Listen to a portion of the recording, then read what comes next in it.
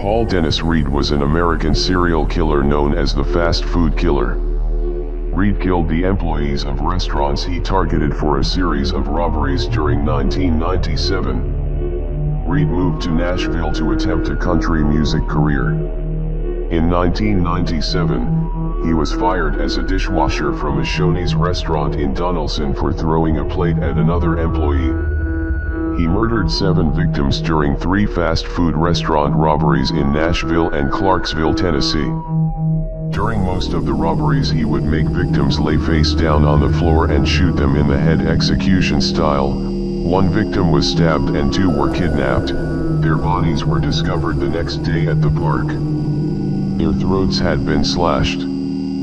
Paul Dennis Reid received 7 death sentences and died in prison in 2013.